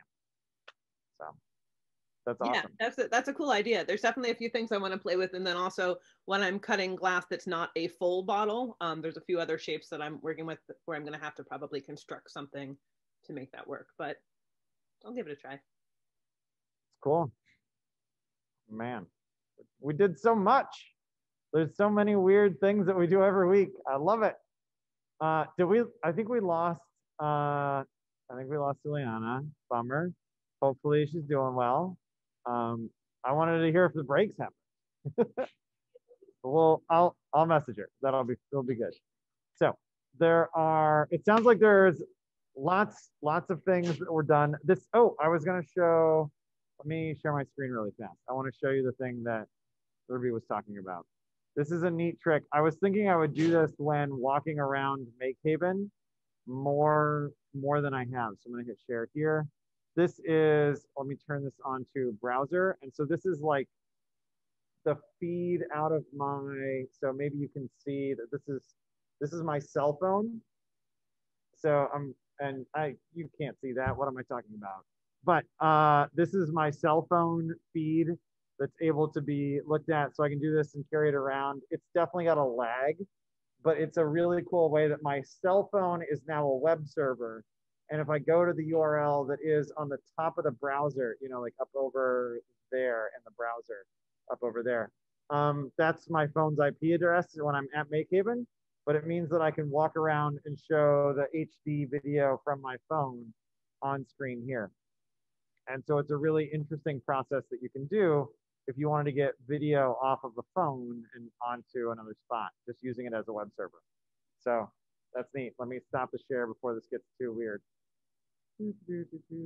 Stop the share.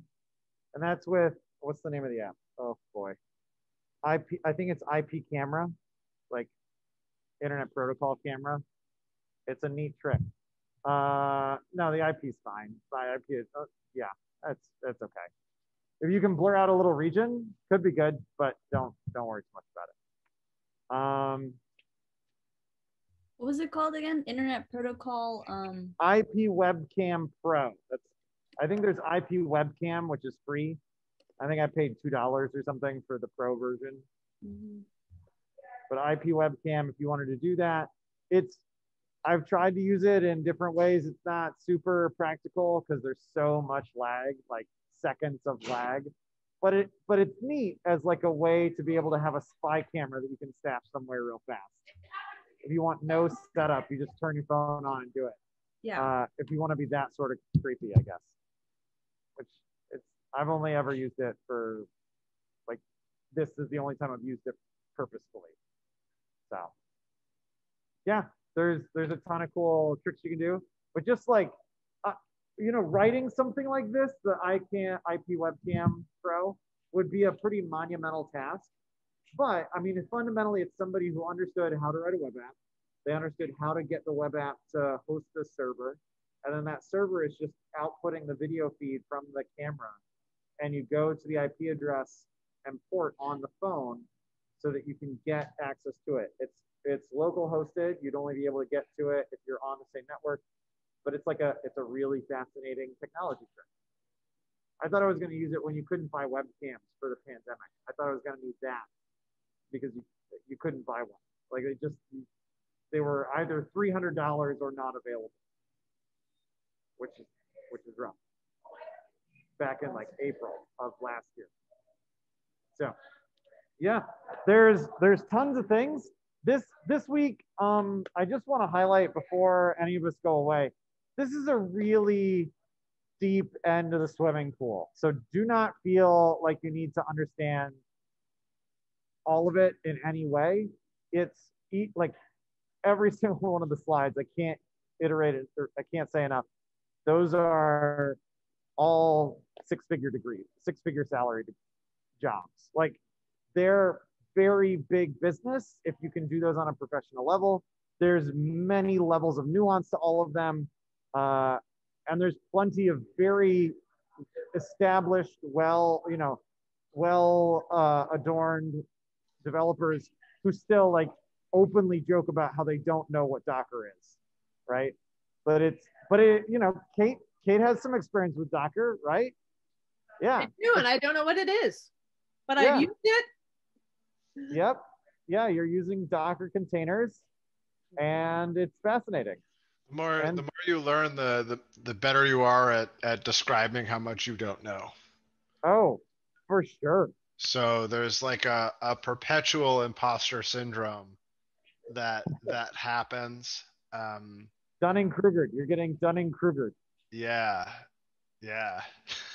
And then it's the two guys who named the effect.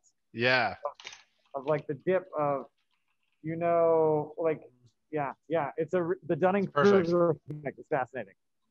So anyway, if I can speak to the data stuff, that side I know pretty well. That's why I'm going whole hog on the API stuff. But if anyone ever wants to learn some of that, I'd be more than happy to share some pointers. I know that you had asked Ruby about like the Microsoft language. Let's see. Let me go up a little bit. I don't know if I'll go through. Oh, I'm sorry. Were you still going? No. Just while it sounded like you were Googling things. I can put together a few steps for if you want to spin up a very simple node server. Like do this, so that you can get a hello world server up and running. Sure. So just real quick, Ruby, you'd asked what language does Windows Server use? If we're talking about SQL Server, it uses SQL, the structured querying language that that Corey was talking about. The metaphor that I like to use is that we're actually using SQL all the time, the way that we think, particularly when we get food out of the refrigerator. So there's really like three parts to how a SQL statement is written. We have a select, so it's like I'm pulling certain things like bread, cheese, meat. We have a from, which is where that data lives. In this case, the fridge. And the where clause, last piece, is any conditionals that we might want. So we might say where the expiration date is greater than today. We don't want to pull something that's like rotten out of the fridge. So there's ways to sort of see the language making pretty immediate sense. It's considered one of the easier languages to learn. So I just wanted to say that. That analogy made it super clear. Thank you. Yeah. That was great. I use it a lot. I use it a lot. It's a good starting point. Food always works. Food analogies and metaphors, like people are like, I get it. Yeah. That was the whole beginning of my blog post, was like servers and apps just brings me to food. Like these are not things that I I like fell down a rabbit hole of missing restaurants, and then I was like, wait, coming back. And when I don't get it, I just start stress eating. So it kind of makes sense on that level too. So I wish that there were better analogies for some of these. And I the more I teach this, the more I'll come across them. Like your fridge one's fantastic. But having good ways to describe some of these ideas is tricky because they like were born by computers and they live only in computers. Totally. So the analogy for them isn't necessarily human friendly. Yeah. So I'm remembering from last week at some point you talked about, I think it was when you were talking about making an app, you talked about like if you were able to make it just add, and we're not going to subtract, that like that would be amazing. And so I'm hearing you say that made me feel like, whoa, this is really hard. if it's gonna take me a week, like are all these ideas spinning in my head as they so often do way outside of scope because I don't know what I don't know, right? So do you have any examples, and maybe I should just go to the app builder and look like of a good starter thing to try to do? Yeah, I was saying that add and subtract would be good, but multiply and divide is probably harder than you'd expect. And forget square roots. But there are definitely tutorials on MIT App Inventor that will just walk you through like how do you make that cat app, the kitty purr or whatever it was. They walk you straight through how to do it. You just follow their instructions, and it takes a little while to get oriented, even to the point where you understand like what is an approachable project for me to try and take on versus what is going to be way harder than I think it will be. And so there's some nuance to that. Basically, if you could do it, like, it's weird to say, but my gut instinct is if you can do it without the internet, it's relatively easy. If you are using the internet to get a little bit of information, the tricky part will be how do you handshake with that source of information to get it? But at least we can identify that will be the hard part. And so those sorts of things can be really helpful. Like Aaron was working with a lot of APIs, and I think that fundamentally it was how do you get authenticated? How do you have a secret and a key? What does that mean? Like some of those are really questions that you have to struggle with when you're trying to figure out that for something that's more complicated than NOAA. Like my Tides one, I could know in advance, like, oh, this is a government body. They're going to give away this information. I just need to know how to interpret the format and then make a chart. So it was mine was a relatively easier API compared to some of the things that Aaron took on, because you had the extra layers of environment variables and authentications and keys to get it all to work.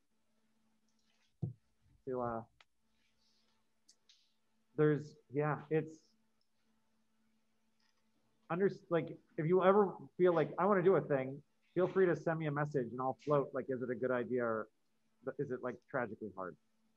Yeah, I think I'm gonna just start at the site and see a couple of examples before I let myself get too many ideas, because Yeah.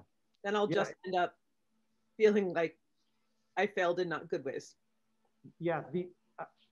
So like the example I always give is I met this 7th grader who walked into my room and said, I want to build an RC car from scratch. And my thought was, oh, I'm sure you do, bud. But he meant like code and motors and the whole bit. But it's just that's such a big task for a kid that's never done anything. Like it's gonna feel like you're failing for so long until you get somewhere.